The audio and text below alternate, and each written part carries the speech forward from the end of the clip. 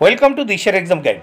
প্রিয় তৃতীয় শ্রেণীর পরীক্ষার্থী বন্ধুরা, তোমাদের জন্য এই ভিডিওটিতে আমি আলোচনা করতে চলেছি তৃতীয় শ্রেণী অর্থাৎ ক্লাস 3 এর সেকেন্ড সামাটিভ ইভ্যালুয়েশন টেস্ট 2023 এর ইংলিশ বিষয়ের কোশ্চেন পেপার।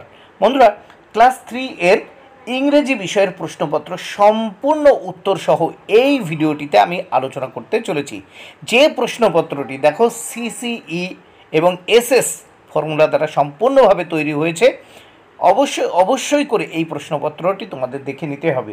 দেখো, ফুল মার্কস 20 এবং টাইম 40 মিনিট। ক্লাস 3 এর ইংলিশ বিষয়ের প্রশ্নপত্র। এখানে দেখো নেম, মানে তোমাদের নাম লিখতে হবে, এখানে রোল নাম্বার। এখানে দেখো নেম অফ দ্য স্কুল, এখানে তোমাদের স্কুল বা বিদ্যালয়ের নাম লিখবে। ভালো করে নিচে দেখো প্রাথমিক শিক্ষা পর্ষদের নির্দেশ অনুযায়ী নবপ্রবর্তিত পর্যায়ক্রমিক মূল্যায়ন পদ্ধতি অনুসারে কিন্তু এই প্রশ্নপত্রটি তৈরি হয়েছে। তাহলে দেখে নাও ক্লাস 3 এর ইংলিশ বিষয়ের প্রশ্নপত্র সেকেন্ড ইউনিট টেস্টের 1 নাম্বার প্রশ্ন। প্রথমে এক দাগে দেখে নেওয়া যাক। Fill in the blanks with the correct alternative. দেখো, সঠিক উত্তর দ্বারা বা সঠিক অপশন দ্বারা যে শূন্যস্থানগুলো আছে সেই শূন্যস্থানগুলো পূরণ করতে হবে।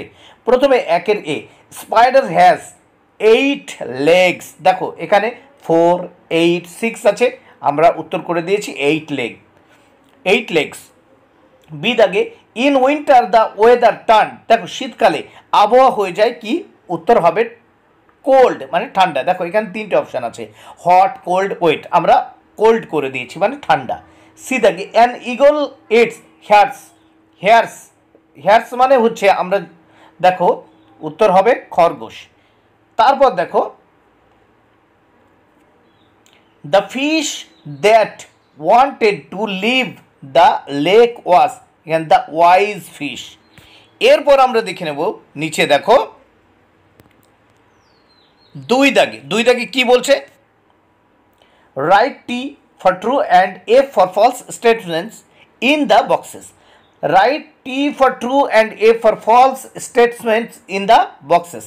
দেখো সঠিক উত্তর, যেটি সঠিক বিবৃতি আছে সেই সঠিক বিবৃতির পাশে ট্রু মানে টি লিখবে, আর যেটি ভুল স্টেটমেন্টস বা বিবৃতি আছে তার পাশে এফ বা ফলস লিখতে হবে। প্রথমে এ, drinking water must be safe and clean.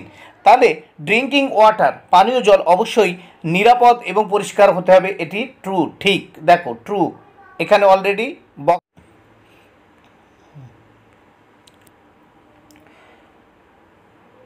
Drinking water must be safe and clean, পানীয় জল অবশ্যই নিরাপদ এবং পরিষ্কার হতে হবে, তাহলে এটি ট্রু মানে টি। দেখো এখানে অলরেডি ট্রু বা টি বা দেখো টি লেখা রয়েছে, অলরেডি ট্রু বা টি মানে সংক্ষেপে টি লেখা রয়েছে, তাহলে এটি সত্য।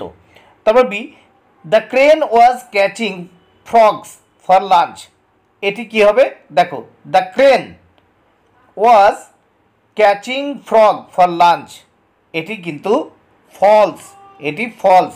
তারপর দেখো ফিশেস আর অ্যাকোয়াটিক অ্যানিমালস, এটি হচ্ছে ট্রু, মানে ওই ফিশেস আর অ্যাকোয়াটিক অ্যানিমালস মানে তোমরা বুঝতে পারছো যে মাছেরা মানে জলের প্রাণী, অ্যাকোয়াটিক মানে হচ্ছে জলজ বা জলের প্রাণী।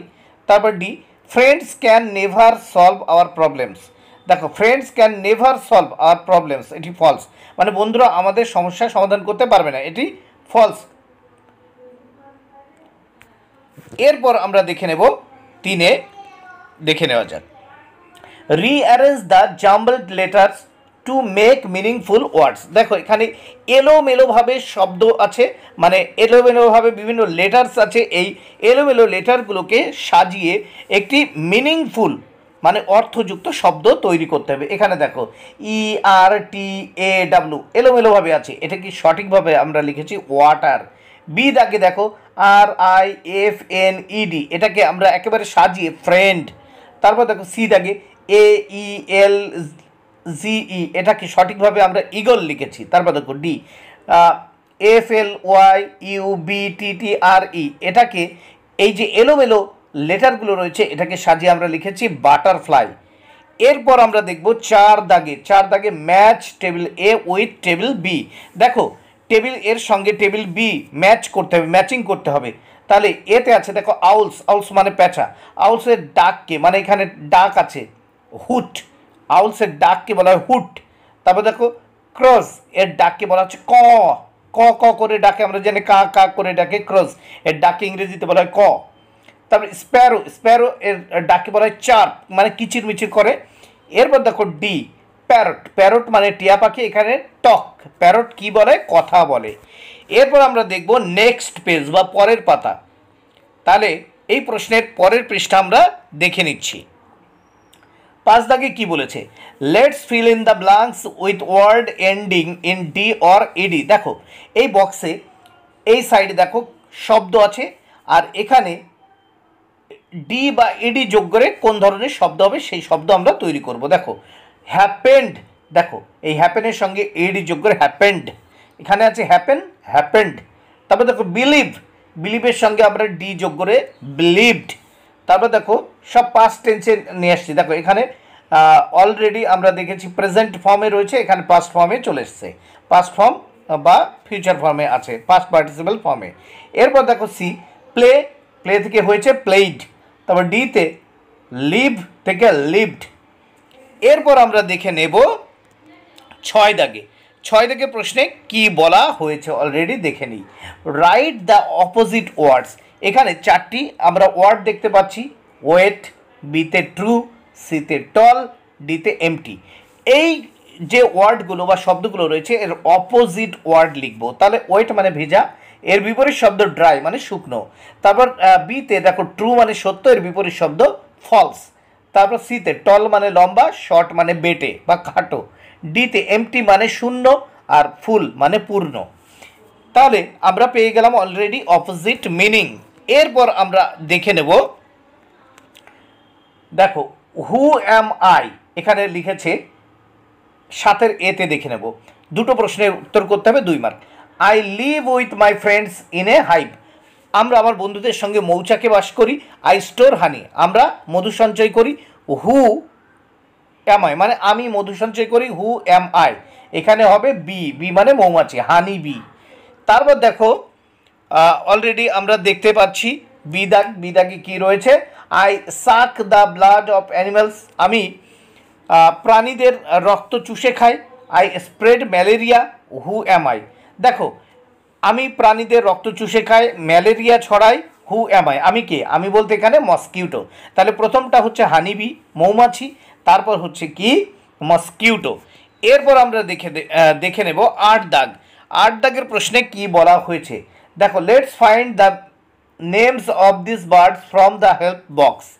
এখানে দেখো হেল্প বক্স আছে আউল, প্যারট মানে পেঁচা, টিয়া পাখি, পিকক মানে ময়ূর, ক্রো মানে হচ্ছে কাক। তাহলে প্রথমে টিয়া পাখির ছবি আছে, উত্তর হবে parrot.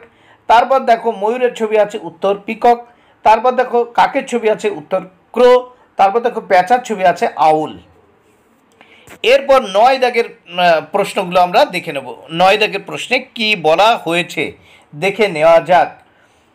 Answer the following question Annie two, যে কোনো দুটো প্রশ্নের উত্তর দিতে বলা হয়েছে, মোট 4 মার্ক।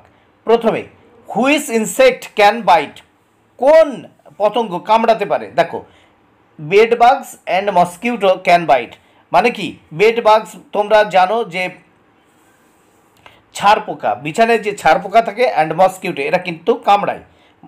ছাড় পোকা এবং মশা এই পতঙ্গ দুটো কামড়াতে পারে। তারপর B what did the ants carry, ants মানে পিঁপড়ে, পিঁপড়েরা কি বহন করে, the ants carry heavy food two it for survive, বেঁচে থাকার জন্য খাবার সংগ্রহ করে মানে খাবার বহন করে, ভারী খাবার। এরপর দেখে নেওয়া যাক সি দাগে, what are the main sources of water, জলের